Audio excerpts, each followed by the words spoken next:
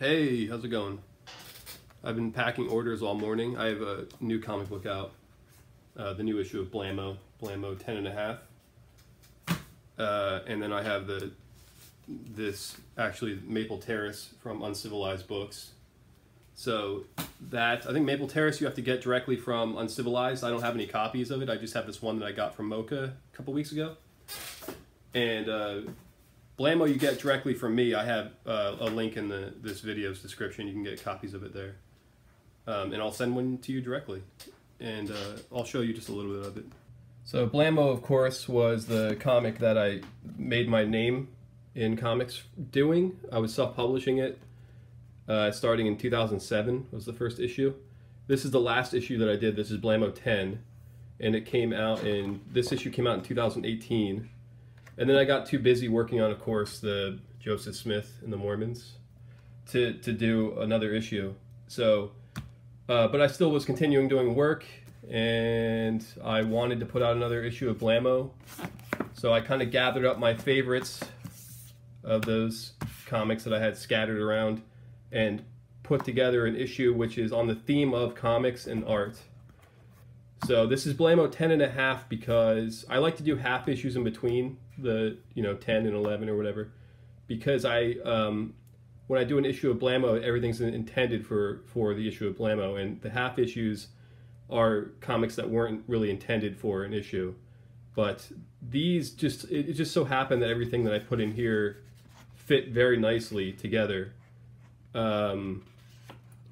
So a lot of it is just about comics, touring with John Porcellino, stories like that, and then like goofy, funny stuff like that, like illustrations and things like that. It's about 50 pages long, and I think it's $10. Well, it's $12 on my Big Cartel, and it comes with these two stickers, of course, except no substitutes, and the Blammo logo. So yeah, if you want a copy of it, go to my Big Cartel and I'll send you one. I'll show you a little bit of Maple Terrace, which is a comic I've been working on lately for Uncivilized Books. And this sprang out of like an idea of like, we should reissue One Dirty Tree, but we should add some more stuff in the back. And I thought, like, I should just do another story for the back of One Dirty Tree. But then when I started writing, I realized that that's not really going to work. It's going to make One Dirty Tree seem like like one of those DVDs you get that's like a double feature or something. So I kind of changed my mind on doing that. But I like the story that I came up with for Maple Terrace, and so I'm just going to continue with this and have it just be 3 issues of a comic book. So this is issue 1, and I think I said earlier I picked this up at Mocha last week from Uncivilized, and this is I guess like this is like an ash can edition of the comic, because the real comic's gonna be printed on newsprint. So if you read One Dirty Tree, it's set in that era, 1992-ish, and it's a childhood story that has to do with comic books and how popular comic books were in my neighborhood when I was growing up in the 90s, and in my family. So I'm working on drawing the second issue now. The second issue is I'm almost done with drawing it, and I think it's due to Uncivilized at the end of this month. So I'm trying to get that done before I go to TCAF in a couple weeks.